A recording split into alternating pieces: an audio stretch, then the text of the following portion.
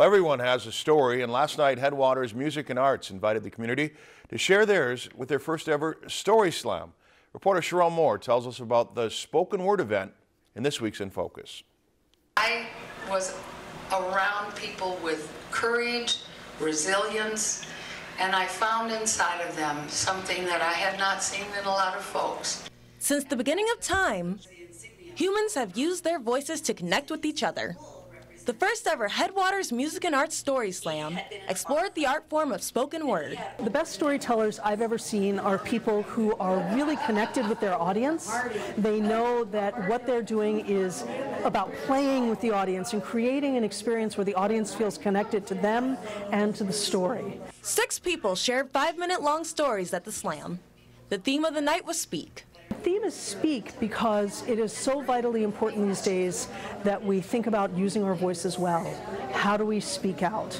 This project was originally funded in part to work on Me Too stories, to give people an opportunity to tell Me Too stories, but what it has evolved to is a much larger vision of how do we use our voices.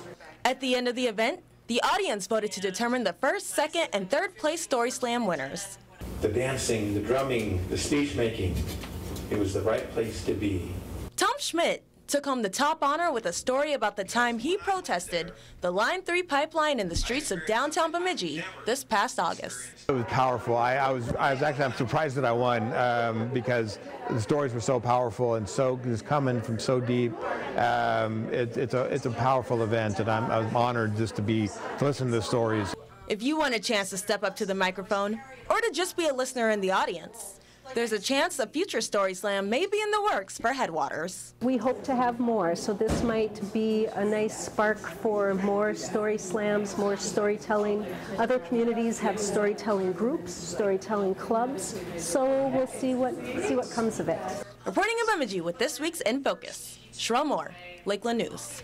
If you enjoyed this segment of Lakeland News, please consider making a tax-deductible contribution to Lakeland PBS.